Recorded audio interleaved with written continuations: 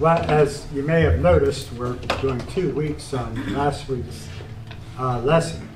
And I remember when we were putting this together, there were 51 questions that Jesus had asked in John's Gospel, and that was our text for the year. I said, boy, we're going to be one short. So God said, we'll do this one twice. So now we'll have 52 lessons of questions. Follow with me. Let's read our text again. And then we'll do a little review of last week's questions and finish up this week. John chapter 5, verses 39 through 47. You study the scriptures diligently because you think that in them you have eternal life. These are the very scriptures that testify about me, Jesus speaking. Yet you refuse to come to me to have life. I do not accept glory from human beings, but I know you, and I know that you do not have the love of God in your hearts. I have come in my Father's name, and you do not accept me. But if someone else comes in his own name, you will accept him. And this was 2 weeks ago question. How can you believe since you accept glory from one another, but do not seek the glory that comes from the only God? But do not think that I accuse you before my Father. Your accuser is Moses, on whom your hopes are set. If you believe Moses, you would believe me, for he wrote about me. But since you do not believe what he wrote, how are you going to believe what I say? Let me just, this thought came this morning. There had not been a recognized prophet in Israel for 400 years until John. I think, at least I'm going to speak for Tony. I've kind of just, yeah, John, great, John was good, John died, John was Jesus' cousin. Oh, he was most likely the most famous man in Israel at that time. I mean, the people revered John. When Jesus asked the disciples, whom do you say that I am? So, some say you're John the Baptist raised from the dead. Others say one of the prophets. Even Herod thought that Jesus was a resurrected John. And Jesus says of John, of those born of women, there's no one greater than John. And then here, he's speaking to the Pharisees. And we, maybe rightfully so, we use the word Pharisee as hypocrite. If somebody calls you a Pharisee, it's not a compliment. But Jesus said, unless your righteousness exceeds that of the Pharisees, you cannot enter into the kingdom of God. So the Pharisees weren't ungodly men. They were misguided. And in this chapter, this 5th chapter of John, when you think to whom Jesus was speaking, and he was speaking to the people who believed Moses. And rightfully so. They believed the Torah. They believed the tradition of the Jews, that the Messiah was coming. They believed all that. And Jesus in this one chapter, in these few verses, is emphatically saying who he is. I mean, there was no doubt. There couldn't have been any doubt with those Jews. And the way he did it, he says, if you believe Moses, you believe me. I mean, look what I've done. Listen to my words. And if you don't believe him, how can you believe me? And then, think of this. This is a compliment to the Pharisees. Verse 39. You study the scriptures diligently. And that word, it's almost like a hunting term. You hunt the game until you capture it. I mean, it's emphatic. You study the scriptures like nobody else studies the scriptures. Because you think in the scriptures you have eternal life. But these very scriptures testify of me. I was at a breakfast yesterday. A young man gave his testimony. It was really good. It was really powerful. And no aspersions to what he said. But he never mentioned Jesus. He mentioned his obedience to the word. He talked about how God has changed his life by keeping the commandments and by doing these good things. And I see that in my own life. I see that in so many lives as believers, that we're so focused on how we do things, why we do things, what we do. And if Paul said it, that great line of God. And this is going to be part of my communion meditation next service. I get to pass on the first one. I am determined not to know anything among you except Jesus Christ and Him crucified.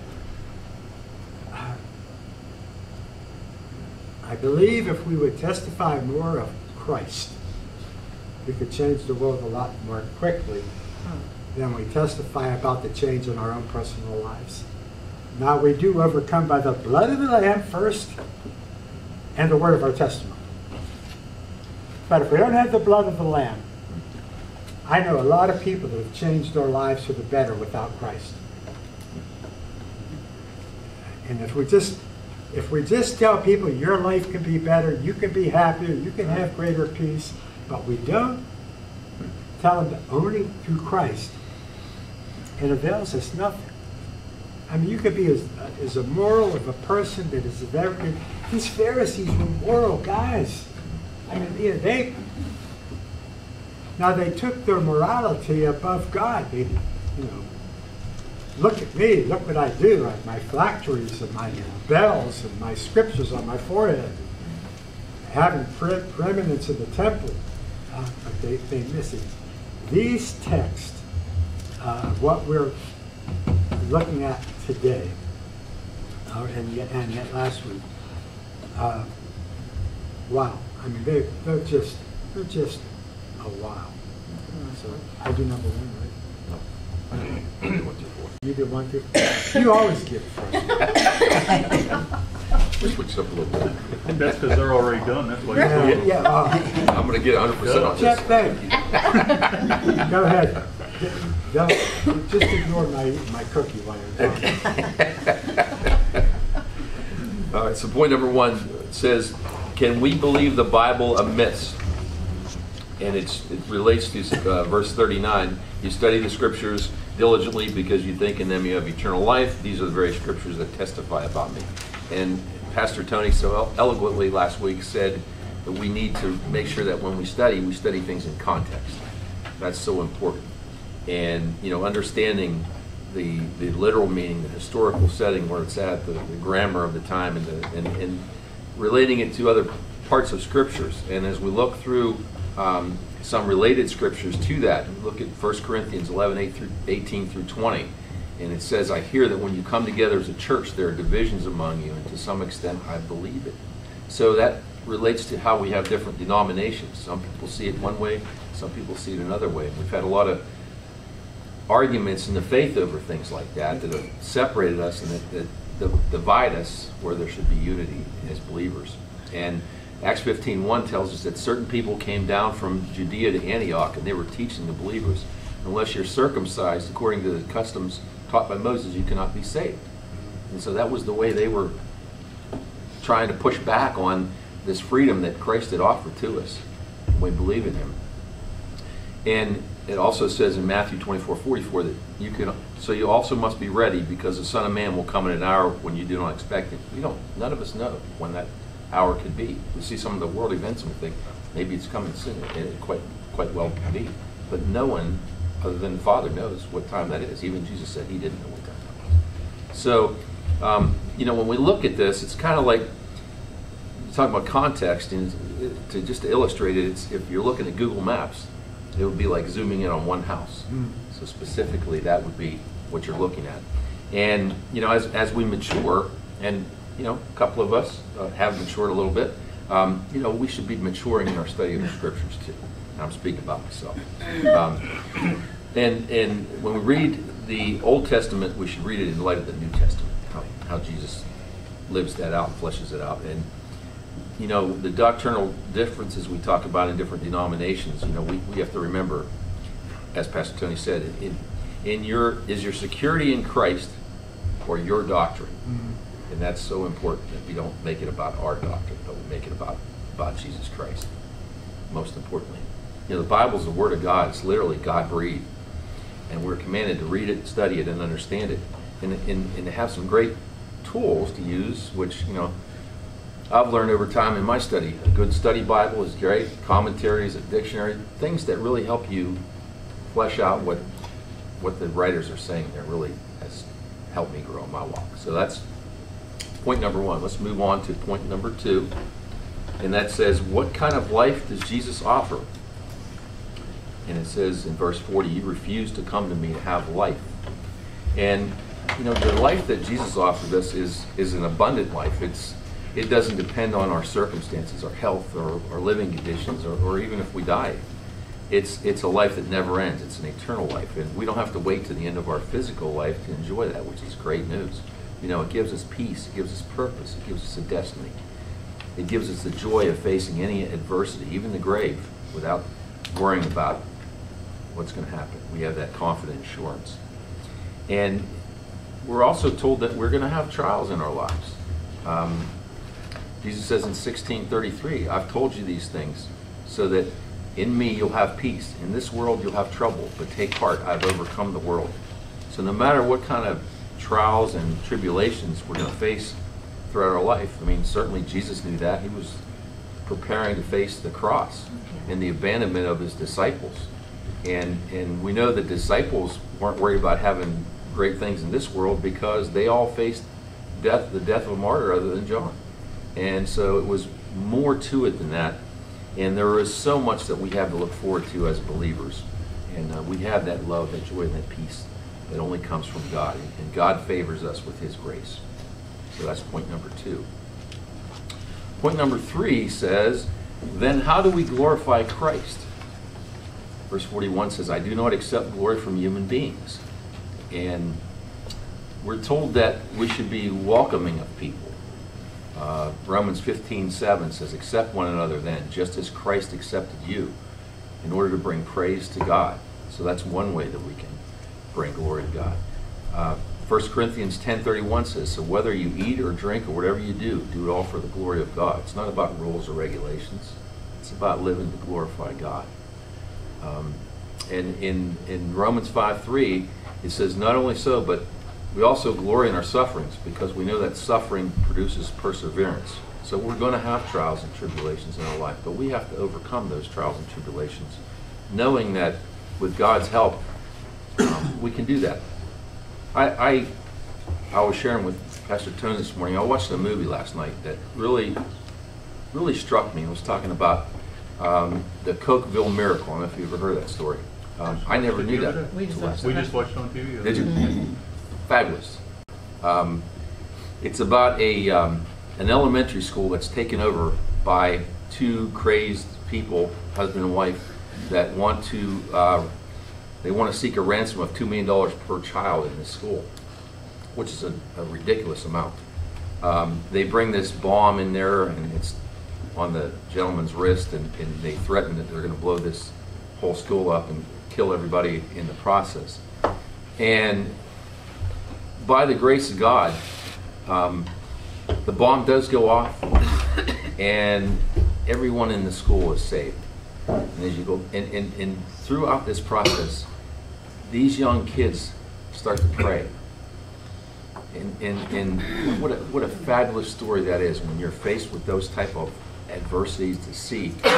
And I remember Jesus saying, unless you have the faith of a child, you're not going to enter heaven. And those children understood it. They got it.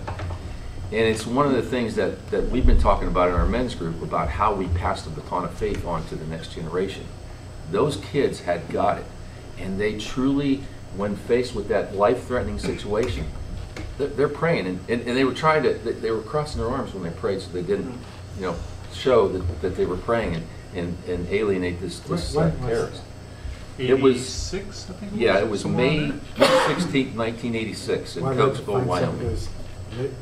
be kind of interesting to see what those children are doing now. Well, the best part is at the end of the movie, Yeah. it shows you. Oh. It shows you their actual pictures and their families talks and, about it, and yeah. everything about what they were doing. It's just a fabulous story of faith and how we can glorify God even in those trials and tribulations that we What was the face. name of it again?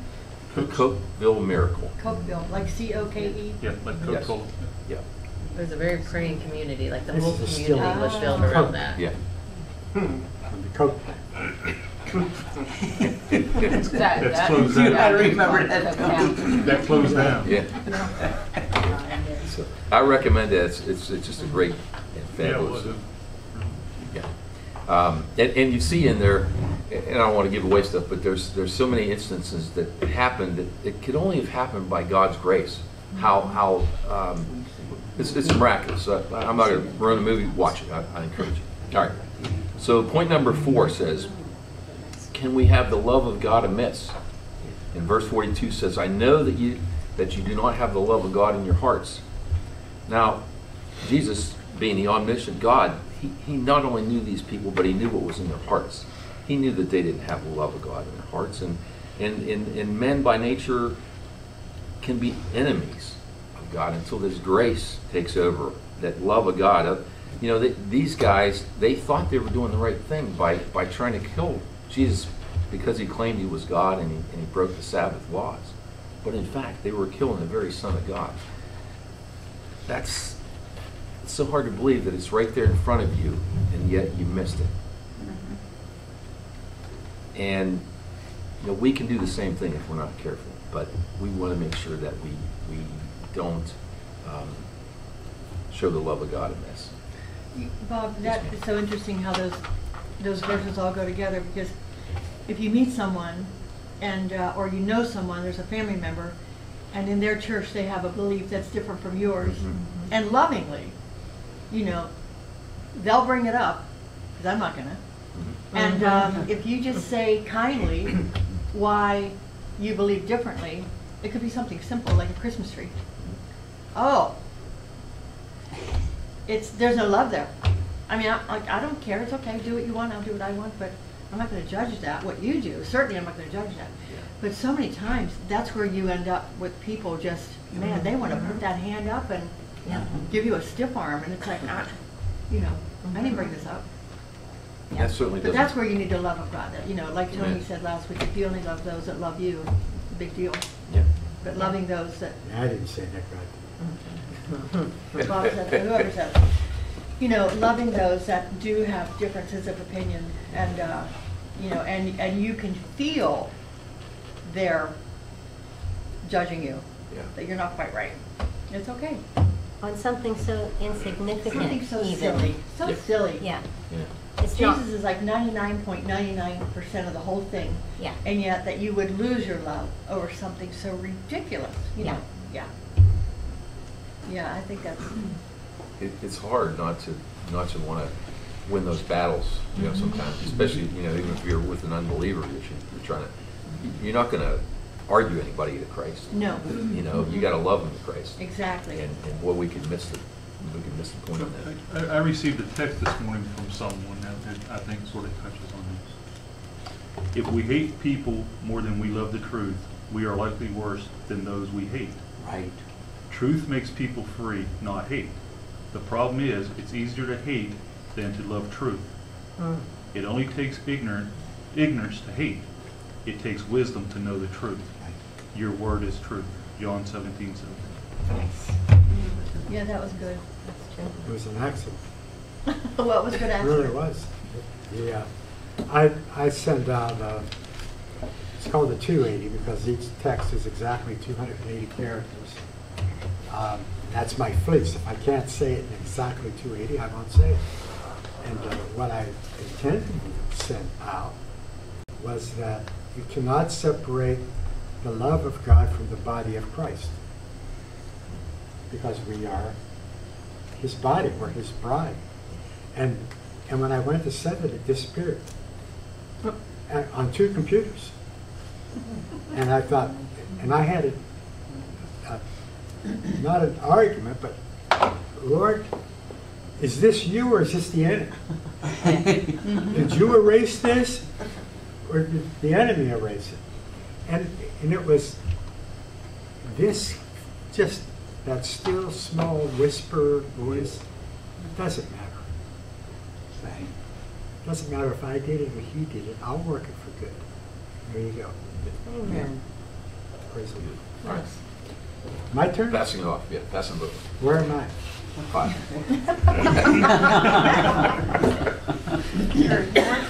Passing the baton. Yeah. Let me back up just a little bit. As Bob was sharing these questions, can we believe the Bible amiss? And the answer to that is yes. What do we do about it? And I think Sherry answered it very clearly. Focus on Jesus. God loves you. I don't care what the argument is. Do you know that God loved you so much He sent His Son to die for you? I am determined not to know anything except what? Jesus Christ, Him crucified. And it's the answer. It's just the answer. And wow, what kind of life does Jesus offer? And I think a better question might have been, what kind of life are you showing that Jesus has given you? What's our testimony? And I'm not talking about, I was a sinner, now I'm saved, I was hell-bound. No. When people see you and me, what do they see? Is it the love of God or your love? If it's your love, it's pharisaical love. It's God's love. And then, how do we glorify Christ? I hope every one of us pray every day. Our Father in heaven, hallowed be your name. We glorify the name of God by honoring God and sharing Him. And then can we love God amiss? And I think, yeah. Jesus even said,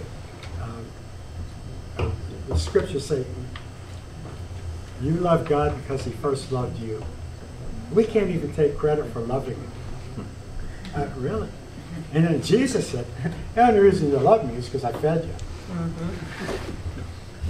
Yesterday, we were up at the Safe House working, and a couple came from a church up in Pittsburgh to help out. And he does a lot with missions in North Korea. And at 12 o'clock, his alarm went off. And he was telling us that what it is that at noon, whenever some of the South Koreans were captured by the North Koreans, at noon they would always say the Lord's Prayer. And South Korea has adopted that now they're called a prayer basically like it would be in the Muslim. And so at noon his alarm went off, so said the Lord's Prayer at noon every day. Wow. They do it in the whole, I guess it's something that South Korea as a country does. Love it. You know. And you'll be surprised how many North Koreans do it as well. So, yeah. I think maybe loving God amiss might be answered there. If we hate more than we love the truth, we're probably loving God amiss. We're missing the mark. Number 5. Are we still in review, right? We are. It took us 3 weeks to get through our last amendment, so we're only on 2. The question is, why do we so often believe God, or believe man instead of God? I've come in my Father's name, and you do not accept me, but if someone else comes in his own name, you will accept him.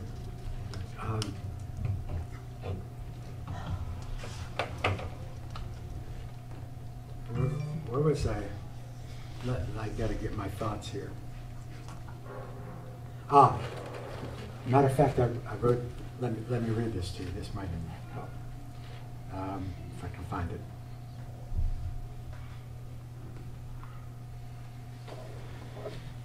The subtle poison, selfish ambition is the mother of heresies. It always wants to be special. Ego, that old idiot, always wants to be the center of attention. We can't do enough to protect ourselves from this shameful wickedness. It disguises itself as honoring God. Martin Luther wrote that, or said that. one thing real quick about Luther, he was a colorful guy. His favorite word was not a pleasant word. He spoke colorfully. Why would we believe man over God? Because of our selfish ambition. And it is vile. If our ambition is to be recognized, to have influence, to be seen, to be heard, even for good, it's dangerous. And I battle that all the time. I really want to influence people for the gospel. And I have to be careful. I can't influence anybody. Only God can do that. And so, why do we do that? Why would we believe man over God? First of all, we're created in his image. We're pretty amazing. I told you I'll be teaching a class on the Renaissance in May at the Franciscan. And the whole purpose of the Renaissance was not to take away glory from God, but to send some of that glory to his creation, who we are created in his image. We're pretty amazing. Really, the things that God has granted us the ability to accomplish are unbelievable. And so, since we are God's creation, and we are fearfully and wonderfully made, people will look at us. The world looks to the United States. And if you don't think that's true, see how much of the world would like to come here. Anybody here want to move to North Korea, or even China, or the Ukraine, or Russia, Mexico, Cancun? You know what else? Like if you had a second grader and they're learning a certain kind of math, and they come home and they show you, but it's different from what you know. So you try to show them, no, my teacher said. Oh boy. This is the way. And so you don't know anything, And I think of when we were in San Diego, we were involved in a church, and some of them were King James only. And I mean, they would die for that. I mean, they would fight for that. And there were people that believed that. A lot of times their family. And I think that's how you can believe a myth, or different denominations that don't even believe in Jesus. And you would think, how can someone stay in a denomination that doesn't believe in Jesus? Well, because their grandparents and their parents, and they want to, they believe a myth. But I believe a lot of Christians believe a myth because they'll follow a pastor rather than God's word, and they're believing a myth, and they think they're doing the right thing. I think it's more common than we know. My father and I had a lot of discussions when I was growing up, because he got involved with Gardner Ted Armstrong and that whole plain truth movement and everything like that, and we had a lot of different discussions about that. And my dad was one that really set me on the right path, but he really started taking that off ramp that really separated us. I did take that off ramp because I started following Armstrong. Yes. Because I used to get all his material and everything else. Yes, all of it. Yeah. One of my elders at Sunrise, they've been called into brain. Really, probably the highest IQ person I've ever known, and he was extremely intelligent. And we're no match when it comes to intelligence for the deceiver. If you rely on your own understanding, if we lean on that, we're going to start following man, and we're going to be led down the wrong path. And it destroyed him. It literally destroyed him. Going on that wrong path. So when Jesus would say, you believe man instead of me. And again, we got to remember to whom he was speaking. He wasn't speaking to a bunch of ignorant, unspiritual, non-religious heathens. These were people that were revered in God's kingdom. So there we go. Okay. And it brings us to point number 6. We're finally on today's lesson. How about that? No, actually, we're on Which is going to take us back 2 weeks, exactly. So this is going to be a review, in case there's a blank there. How can you believe, since you accept glory from one another, but do not seek the glory that comes from only God? That's from verse 44.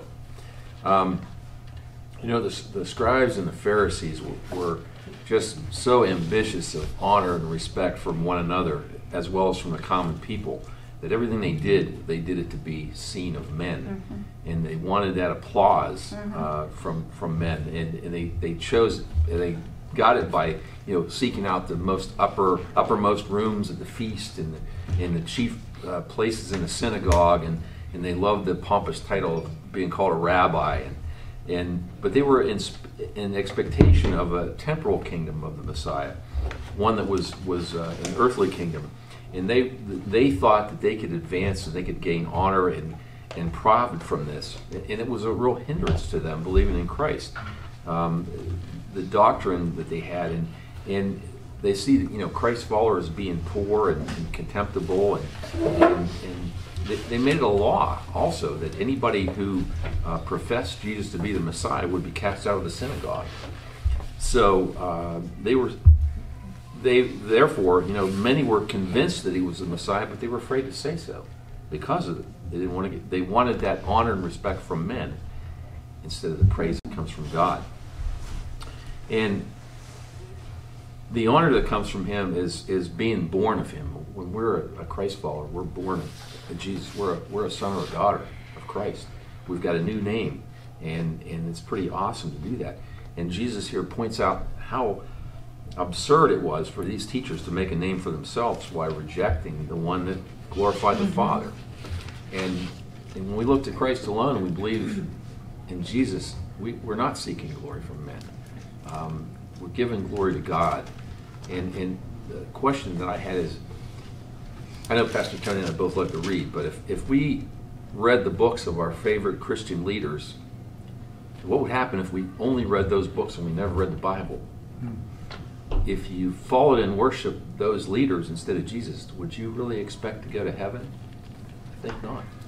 So there's that real worry that we need to be careful of.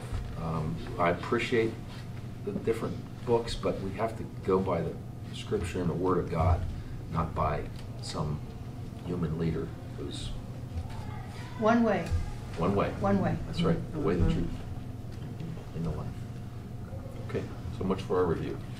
Just a thought when you were sharing that. And I'm sorry we missed that Sunday. We were Presbyterians. Very stiff and proper. Do you think, and this that's a legitimate question, that the Pharisees became that high and pompous and wanting the best seats in the synagogue and be noticed? Do you think that came about because the people started exalting them? There was a time in my lifetime where pastors were always called reverend. Right. Yeah. Yes. What did that mean? They were revered. That's Yes. what the word means. Yeah. Reverend son, or Reverend Reverend Vander. Vander. Yes. Yes. And, I got a lot of stories about him. But I think we can do that. We can. I think we need to respect leadership highly. We need to honor leadership, but be careful of, maybe I'll use the word, revering leadership. Yeah. One of the things, and I'm an arrogant pastor. I used to go to churches, and if there was a pastor parking spot, I'd want to let the air out of his tires. That really used to bug me. Why would you give the chief servant the best parking spot? So, So you have to understand, we had a, well, the church was as big as the new high school, the whole Toronto school, that was as big as Sunrise. The parking was all the way around it, and then we bought a lot up on a hill behind us, an empty lot. It was like a business complex. We bought that lot, and he would park at the very back of that lot and walk down that hill, across, you know. And that's what he taught staff to do, because we are the greatest servant of all. You know, I Well, think we even that's- had servants entrance. So if you had a ministry, you parked in the dirt lot and came in the servant entrance. It teaches you a lot, though. It teaches Wow. you a lot. Well, and one good thing I learned from my upbringing as a Presbyterian, we studied the Westminster Shorter Catechism, and the first point was what's the chief end of man, and it's to glorify God and enjoy Him forever. So that's one good thing I learned. Is it true that if a Presbyterian falls down the steps, he says, "I'm glad that's over with"? Predestined. Okay, number 7. We have a blank. You have, I missed that. You have work. They're being predestination. That's right. When I was finished preaching at the Presbyterian, they all said, "Boy, that was so good. I'm glad it's over." Number 7. What is the purpose of the law? I will not accuse you. There's a misprint there, forgive me. I will not accuse you before the Father. Your accuser is Moses, on whom you have your hopes. The purpose of the law is to show us what sin is. It was added in Galatians 3:19-21. It was added because of transgressions until the seed, who is Christ, to whom the promise referred, had come. When Adam and Eve fell, sin into the world, we had to know what it was. Really, when you think before the fall, before they yielded to the temptation, there was no sin. I don't know this. I don't know if they could have done some of the things that we consider sin and it wouldn't have been recognized as sin. I don't think so. I think the key to their lives was truth. They never lied at all. They never gave a false compliment. You know, when Eve ate maybe too many pomegranates, she said, "Do you think I'm getting fat?" And Adam wouldn't have said, Oh, yeah. "Oh, no."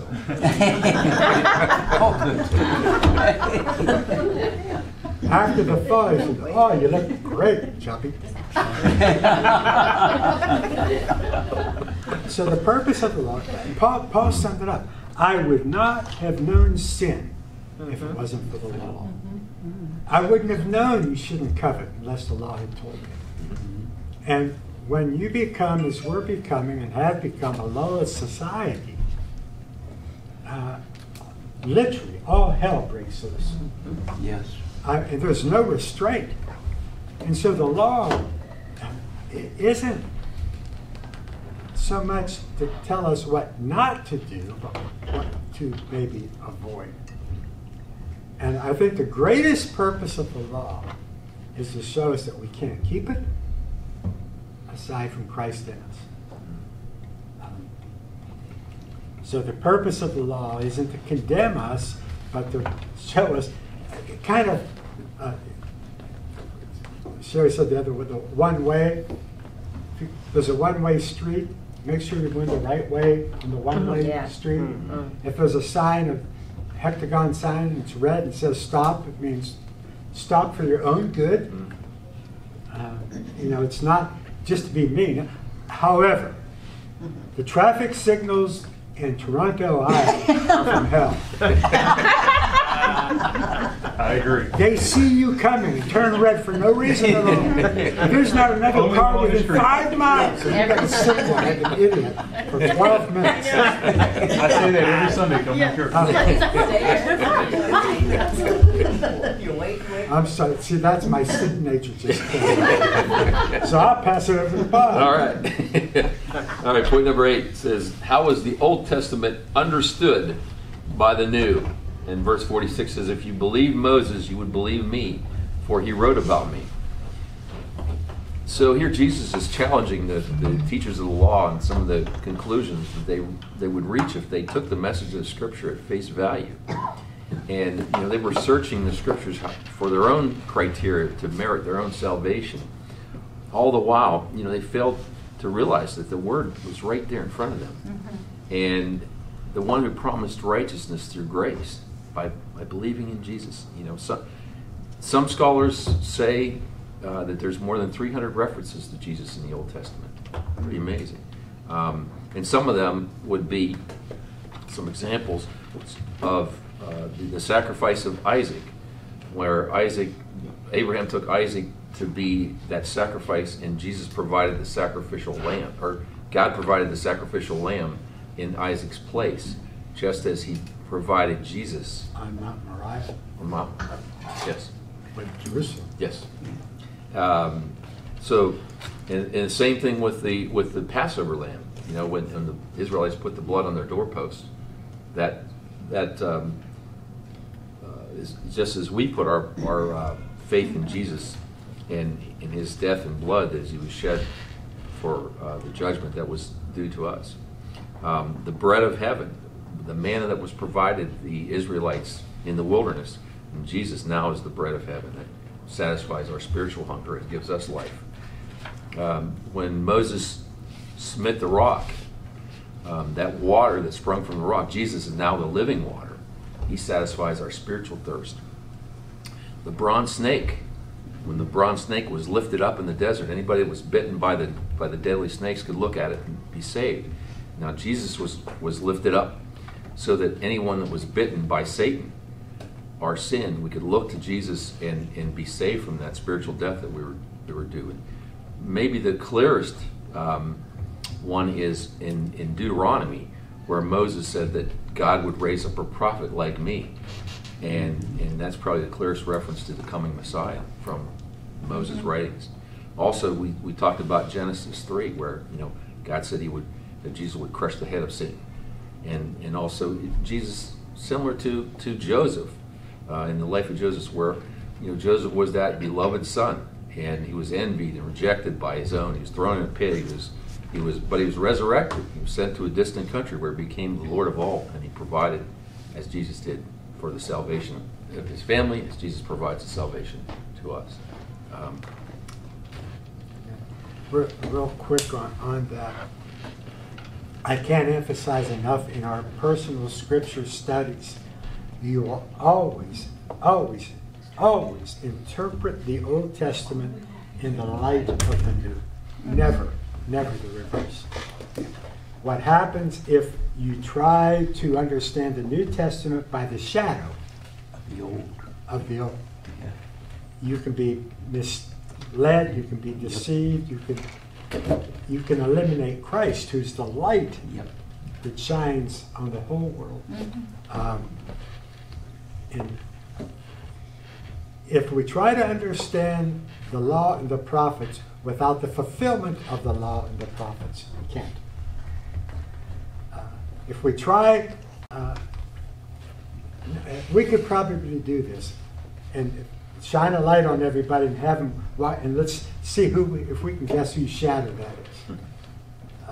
I mean, we might be pretty close, but we can be deceived pretty easily by the darkness of a shadow. But why would we want to look at a shadow when we can look at the person? And the person is Christ. So, Jesus said, "Do not think that I came to abolish the law or the prophets. I've not come to abolish them, but to what? To fulfill them." Fulfill them. Number 9. Right? Is that you? That's you. Can we believe in God? Can we believe in the God of the New without the God of the Old? Since you do not believe what Moses wrote, how are you going to believe what I say? I hear this phrase a lot, not as much today as I did 50 years ago. We're a New Testament church.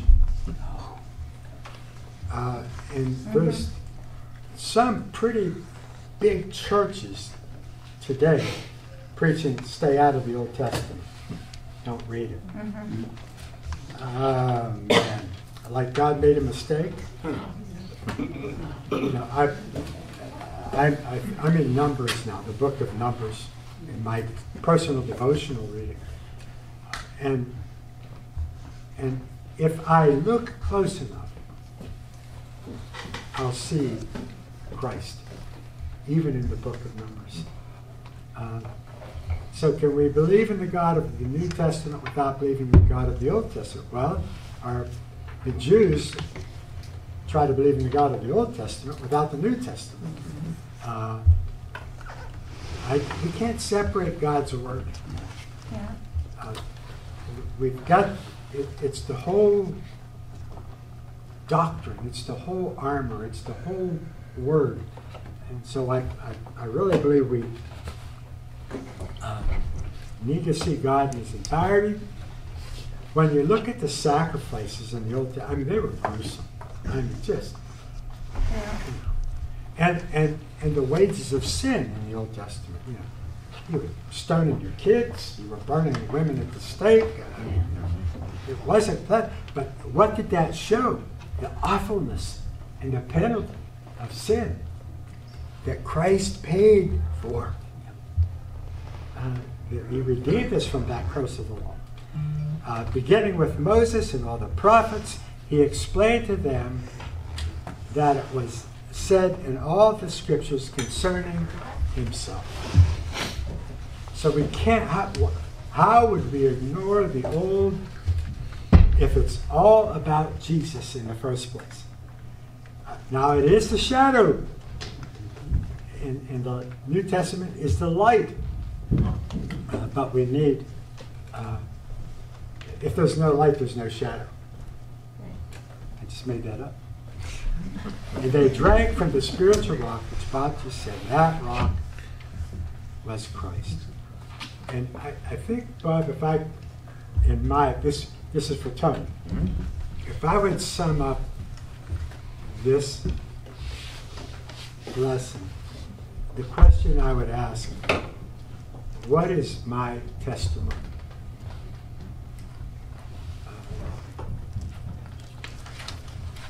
A better question, is my testimony Christ? Not where I was and where I've come, not what I do and what I don't do, but what Christ has done in us. Is my testimony Christ? When I'm sharing Christ, it would be like, this is Bob Sullivan. I don't believe Bob Sullivan. I don't believe there's a Bob Sullivan. Well, this is Bob, right here. I know it. He's my friend. And I know his wife. I know his son. What do you mean you don't? That's silly. Now, you could argue about what he does for a living. Well, I have an idea what he does, but I'm not talking about what he does. I'm talking about Bob. He's my friend. And if we just focus on Jesus, how can you argue that? I mean, you know, if you say, hey, I know Jesus, and they say, no, you don't. And you go, really? I do. You can know him too if you want to. And so, you know, Jesus said, basically, the law and the prophets point to me, the Torah points to me, your tradition points to me, all of creation points to me, everything. And if we focus on that, Jesus Christ is my all in all. He's my testimony. He's my Lord. He's my Savior. And even sometimes when I first got saved, somebody says, well, Jesus is the Son of God. And I went, oh, okay. What does that mean? He's God's Son? All I knew was Jesus, and I didn't even know a whole lot about him. But I knew him. And then we grow in his grace and knowledge.